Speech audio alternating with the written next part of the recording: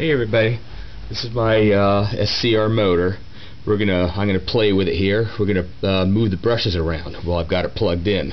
By the way, you can touch these. There's no electrical connection to the brushes. We start them up. He's set at regular counterclockwise operation. Now I will set the brushes. I'm gonna rotate them. I've got them loose over to the neutral, and it actually speeds it up. You can hear it speeding up. Now we're going to move it all the way over, and it's going to reverse itself even while it's running.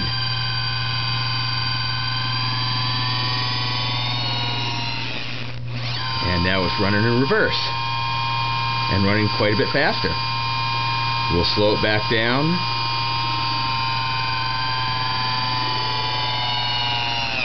There's neutral, and it's running back this way again. That's the middle. And that's its regular running right there. You notice it speeds up as you put it in neutral, but it runs hotter. This way here, that's its regular 1100 RPM, and it runs like a champ. So that's the SCR motor, and that's what you do when you play with the brushes. Till later. Let's shut this bad boy off.